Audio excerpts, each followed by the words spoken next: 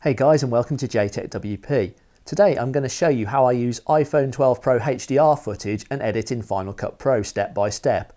We're going to create a library, a project, do an edit, we're going to do a bit of speed ramping, add some music, some titles, and then we're going to export it in HDR for YouTube.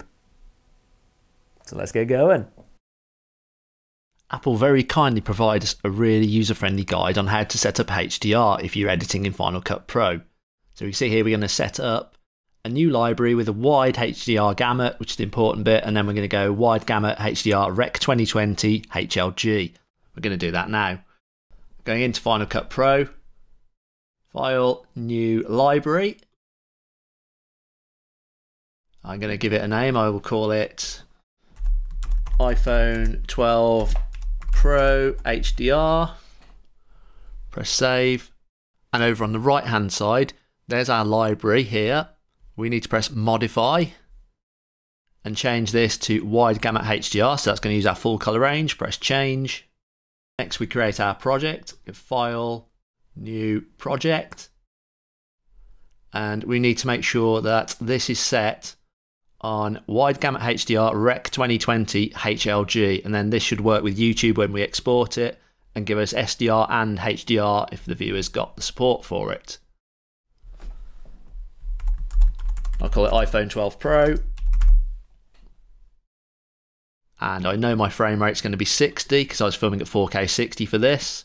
Press OK. Import our footage. So here are my iPhone clips. I'm going to move them into the bin. They're imported, and I've got a few more clips down here which I'm going to import. Drag those in, they're imported, and importantly, don't forget to have your music. So I've got my music all ready to go. You can get the soundtracks from Epidemic Sound. I've got a link in the description. Fantastic library music. So there we go, we're ready to start editing in Dolby HDR Vision. The first thing I like to do when I start on an edit is get the establishing shot right, so I know this is probably going to be my opening shot. So I've put a mark in point. So I press I to mark in, and then I find where I want the clip to end. And then I press O to mark out. And then I can press W to drop it on the timeline. So our first shot's going to look something like this. So we've got a shot of the sky, and then the title's going to overlay over the bird. I'm going to show some of the location, as it's by a beautiful lake in a nature reserve. And you can see the ducks and the swans and the geese. Press O to mark our out point, W to drop it on the timeline. So what I'm doing is just painting a scene of where we are before I get into the main edit. Found another establishing shot. A few more shots of the lake from different angles. And O for out, W to drop it on that timeline. And next I'm going to go straight into the GVs. I got our rider to put on some gloves, so it should cut with the music once it's ready. Let's open that. So press spacebar to play, wait for him to put his gloves on. Okay, and I can use J to reverse it. So if I overshoot my marker, pressing in, the gloves are going on.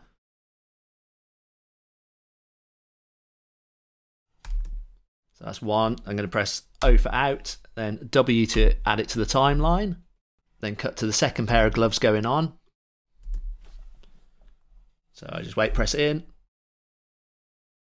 glove goes on. That's enough of that clip. Then I'm going to play a bit further on as you put the helmet on. Press in, helmet's going on, chin strap. Maybe take his funny looking face out of that bit because that doesn't look right. Now press O for out, W to drop on the timeline. I think that's all I've got in that clip. So next clip I'm going to go to is onto Bike GV2. So what I want to do here is get a shot of the feet going on the pedals.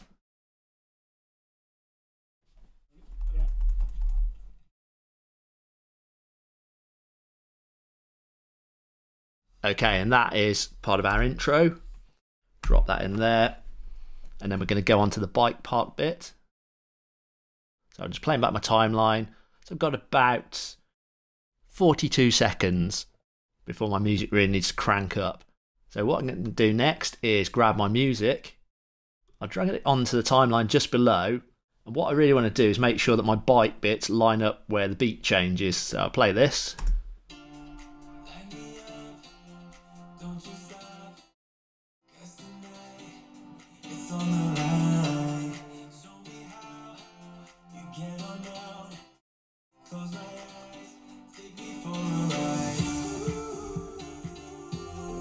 So my establishing shots are a bit long. What I want to do is when it says take me for a ride, that's when I want the mountain bike to show. So I'm going to trim this all down quite a bit. Here we go. So let's have a look at it now.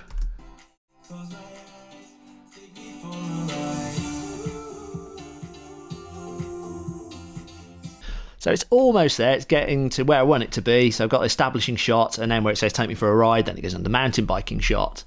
I've played around with the timings on the intro, I think it's looking a lot better now. There's our opening scene of the bird. Shot of the lake, static shot, not moving.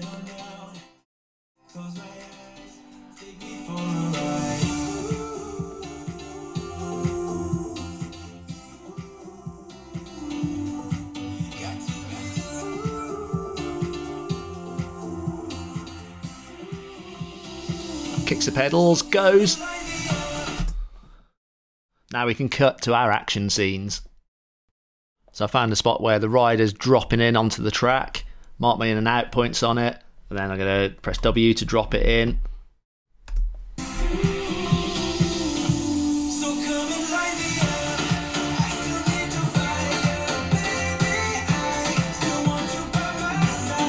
Just go through each clip, marking in and out point on it where the best bit is. That's very similar to our next clip, so maybe not use that one. And he's not got any speed going on it. And I'll keep going until I've got my edit done. One super useful feature I find very handy all the time is if I go View, Browser, Use Media Ranges, it will then show me which clips I've used. So in the future going forward, I know that I could use that section of that clip, that section of Bike 2, and I can continue this way and know that, oh yes, I haven't used these, but I have used these. Makes it a lot easier when you're editing. Right, so my edit's getting there. What I want to do is I've got a sequence here where I think it'd look better if I did a speed ramp. So as he goes airborne, I want to go and right there, I want it to slow right down. So I'm going to go back a bit. Roughly just about where he takes off. Right back there, press Shift and B. Press space. And then while he's still up in the air, or just before he touches down, so I'm just using the arrow key left, so just as the wheel touches down I press Shift B again, and we're going to zoom in, and then we're going to go where it says 100% there. I'm going to make it slow, and let's make it quarter speed, so it's going to stretch our timeline out and work it out for us. And one other thing we can do with this, we can click here, video quality, optical flow, and that will smooth out all the frames and make it look a bit better for us. I'm just going to go to modify, render all. I can press Command and F9, it'll show us our render in progress. So what it's doing now is rendering our speed ramp. It may take a couple of minutes once you're doing a render because the computer's got to work quite hard to draw the extra frames in. But now once it gets to 100%, I can now click on here, press spacebar.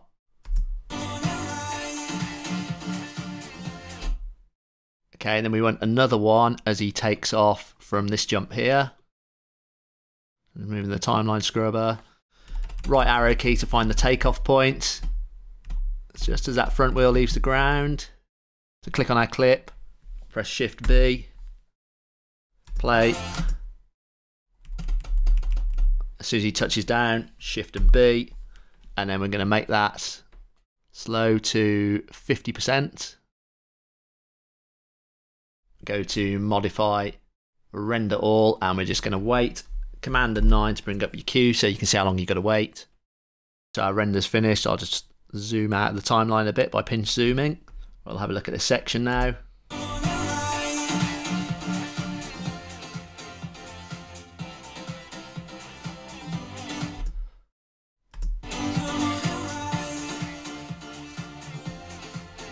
Okay, so we've got our speed ramps in. And what I like to do as well is sort of fade the music out. So what we can do here is I'm going to grab the end of this music, grab this little green pick here and just fade that out. And then we're going to go to our transitions. I'm just going to go for a cross dissolve so it dissolves to black. Drag that onto there, and if you want to make the dissolve a bit longer, we can grab it there. So it should look something like this.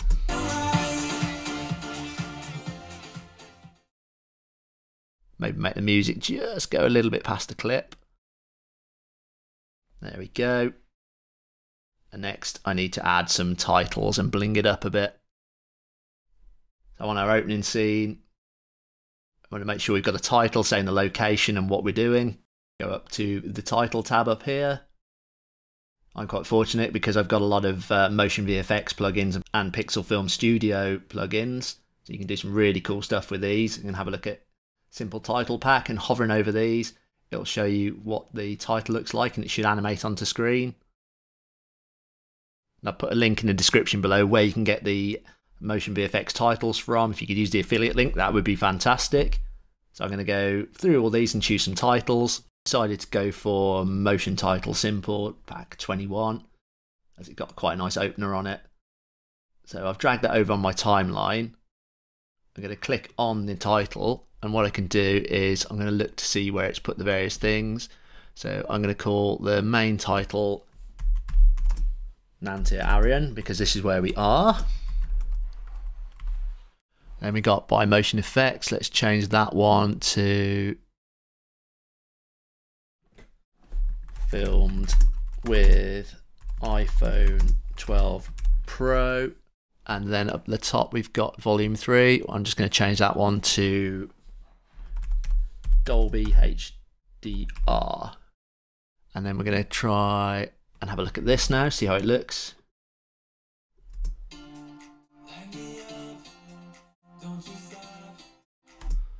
So I think that really needs to be like a brighter colour because it's not standing out very well. And also the title goes on a little bit long. I want that to finish by our second clip. For some unknown reason, I actually can't get the text to go white. I think this might be to do with HDR. I'll let the developers know about this, but I can, however, get it to go black.